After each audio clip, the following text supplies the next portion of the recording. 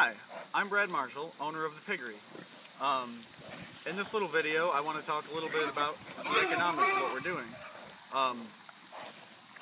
Throughout most of the history of this country, farmers could raise a few pigs and sell them at market at a reasonable expectation of a profit. In 1975, a farmer could take his pig to auction and sell it for 75 cents a pound live weight.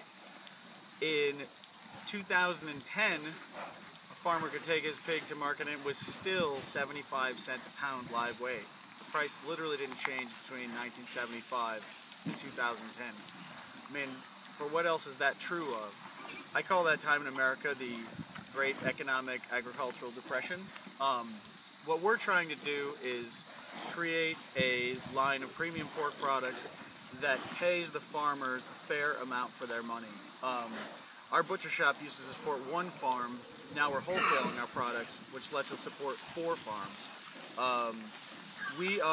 The sort of goal of the Piggery is to rebuild the pork processing infrastructure that's been lost from our area so that maybe someday we can support 10 or 20 or 50 farms. More farms means more jobs in New York. More processing means more jobs in New York. And our role is to sort of do the marketing, do the processing and marketing of the products for the small farms so that they don't have to do all of it, which is very, very hard for a small farm to do everything from raise the pigs, process them, to market them. If you want to support this project, what can you do?